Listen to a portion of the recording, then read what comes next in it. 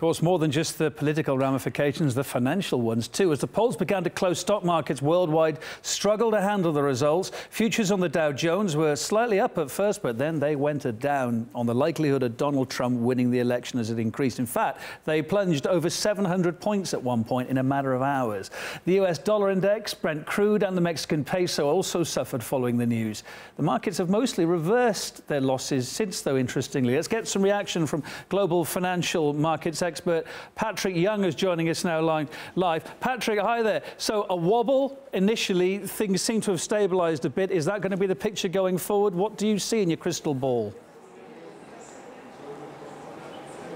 Isn't it very interesting? I mean, last week it looked as if it was Armageddon for markets. 9 days in a row where the Dow Jones was down. We haven't seen that for a generation, 1980. Yet this week we actually get the news. This is classic financial market behaviour. Sell the rumour, buy the fact. What we're looking at the moment is the marketplace has gone, well, OK, the old-fashioned Obamayan, Clintonian concept of stability, that's gone out the window. What do they see coming in Trump? Well, he might not suit the Goldman Sachs view of the world in some ways, because obviously they supported Hillary Clinton. But at the same time, what are we hearing as the messages that Trump wants to bring forward that he had on the stump? They were classic old-fashioned Republican virtues. The concept of low taxes, a competitive economy, that's catnip for markets. And therefore, if he continues in this way, it could be very, very promising for investors.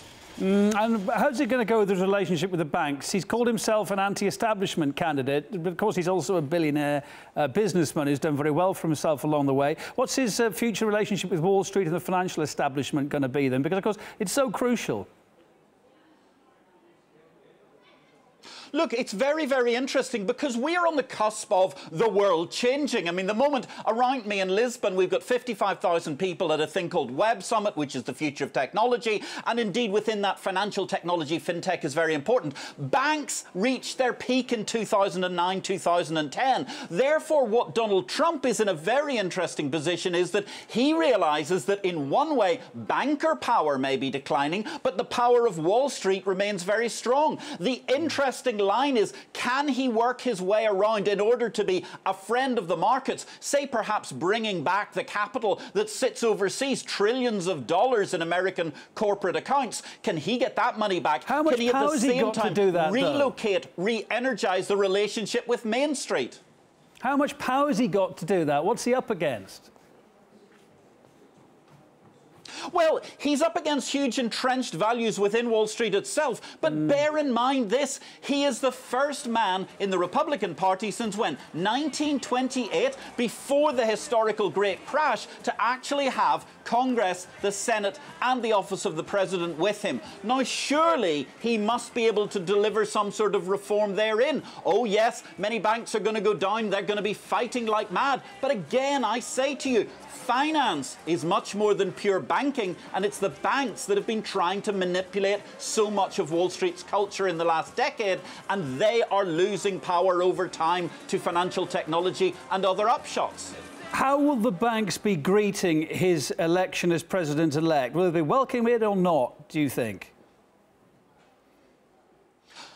The banks are clearly going to be very cautious because we saw a great deal of them. They broke for Hillary. They broke rather strongly for Hillary. Some of the banks were even trying to actually kill off dissent. They were almost refusing people to donate to the Trump campaign. How anti-democratic can you possibly become?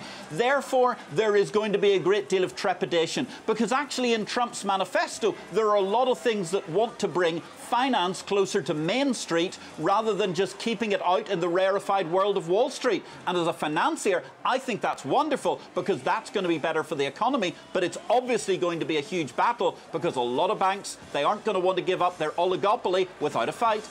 Financiers, of course, despite it all, also human beings. They want to get on with their life. They've got kids to bring up, bills to pay, etc., etc. Trump has promised to make America great again. That's going to cost moolah, it's going to cost money, it's going to cost dollars. Can he deliver?